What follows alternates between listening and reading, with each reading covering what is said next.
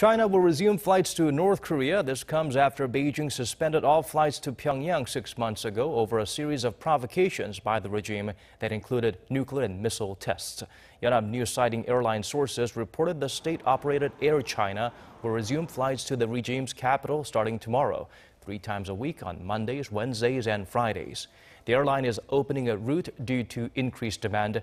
The decision comes amid improved diplomatic ties between the two allies, as made evident when their leaders met twice in recent months and as we inch closer to the hotly anticipated Pyongyang-Washington summit.